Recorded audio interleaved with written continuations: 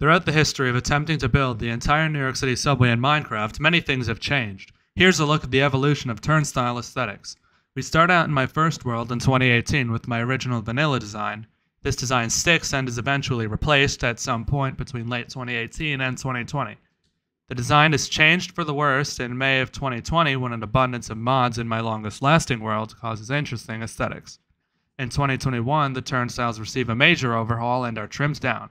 This design is refined upon several times until we eventually end up with this version, which would carry over to the current world's last New Year's. That design had to again be modified, however, as a result of new platform heights ending the long-running use of iron blocks. Finally, the need for every block to count results in this design, now featuring OMNY. Subscribe to see its debut in the upcoming 6th Avenue 23rd Street video.